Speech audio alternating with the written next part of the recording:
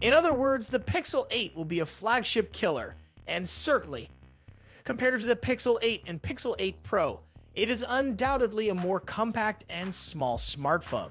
The Pixel 7a is very boxy, but the Pixel 8a has similar rounded corners to those of the Pixel 8 with a smaller form factor at 6.1 inches.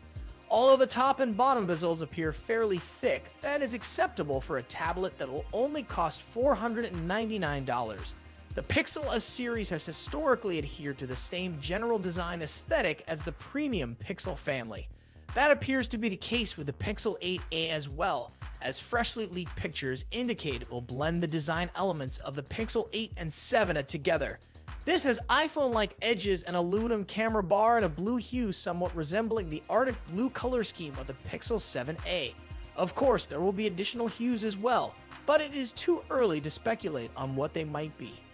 The best part is that the Pixel 8 uses Tensor G3 silicon, giving you access to the newest AI wizardry and IP. Given that this gadget is likely to be a flagship model, we might not see a 7-year commitment for OS and security patches, but we can be confident that it will receive 4 years worth of OS and security patches every month, which will be more than enough for the majority of us. The Pixel 8 still has a dual camera system with a main and ultra-wide lens according to certain renders from OwnLeaks and SmartPix. It will undoubtedly produce some amazing pictures and films, and you will benefit from all the software's magic. It will have at least a 90Hz screen, similar to the 7a, a built-in fingerprint reader, an improved Face ID system, and of course Android 14 out of the box.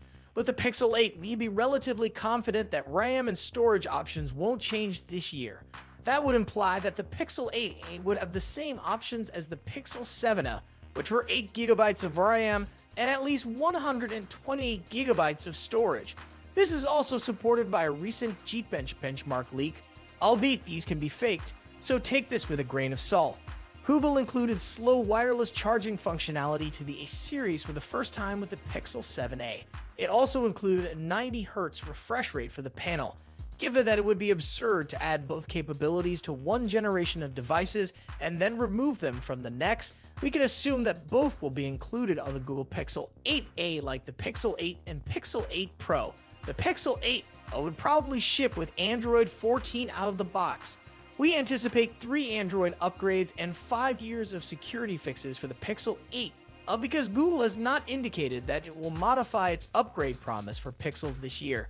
There is some information on the Pixel Flip and Pixel 4 II, which may be released alongside the Pixel 9 series next year.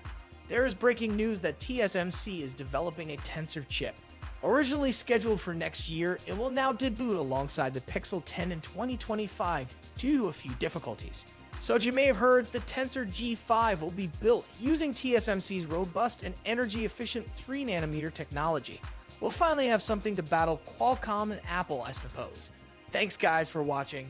Make sure to like, subscribe, and I'll meet you guys in the next one.